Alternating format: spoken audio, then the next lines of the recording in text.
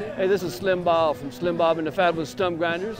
We just got done playing, kicking off Yesterfest 2014, right down there on Main Street. This is the fourth or fifth time that I've done it, and it's a great thing for the town. Love playing it. There's going to be music going on all day Saturday, tomorrow, so come on down to it. It's going to be a lot of fun, and there's some stuff going on Sunday too. Yesterfest 2014. I'm gonna hang with the ghost of Marie Laveau. Down on St. Anne's where all the dead cats go.